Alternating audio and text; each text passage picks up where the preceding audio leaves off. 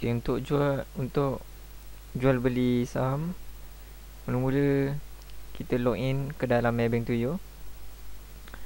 Lepas tu kita boleh klik investment dekat sini atau dekat sini. Kita klik dan kita pilih online stocks di sini. Lepas tu kita klik real time market info. Kat sini kita akan dibawa ke platform Maybank2u investment.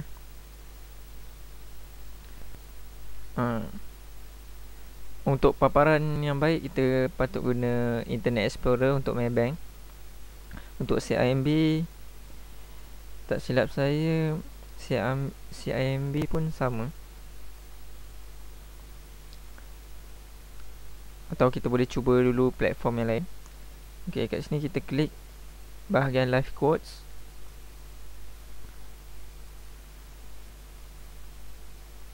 Okay, kat sini akan dipaparkan semua carta-carta saham.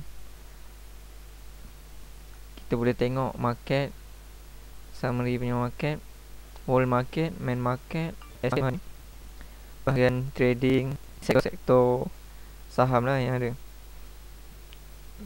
Kita tengok juga summary by sector, trading and service. Contoh yang ada Petronas, Baraka, ni kaunter oil and gas, Maxis pun ada. Kita boleh tengok finance juga, finance, Maybank ke, hotel, bahagian hotel. Kita boleh scroll lagi tengok bahagian teknologi, bahagian consumer, pengguna. Tengok Nestle, contoh seperti yang ada Nestle. Ok, sekarang kita nak tahu cara untuk jual beli saham ni. Bagi contoh, kaunter DRB Highcom. Untuk beli ni sama ada kita klik buy dekat sini, klik buy di sini, ataupun kita nak analisis sikit, kita klik technical analysis dan kita akan dibawa dekat graf dia. Kat graf ni kita boleh tengok pergerakan saham dia, volume dia. Volume dia sini, RSI dia pun nak naik. Kat sini kita boleh kaji lah graf-graf dia. Atau untuk beli kita boleh klik buy dekat sini. Kita klik buy. Contoh kita nak beli berapa harga dia, 200 lot. 200 lot dengan harga yang dipaparkan. Kita boleh pilih sell price lah kalau nak beli terus.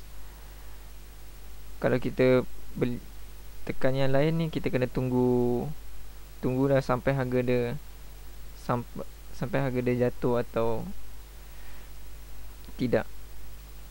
Itu kita klik account dan kita boleh klik OK dekat sini.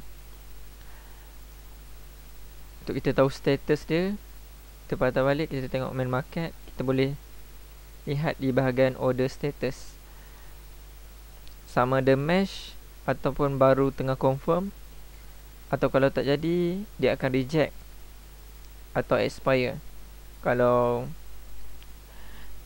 season tu dah habis lah. Okay, itu saja. Sekian, terima kasih.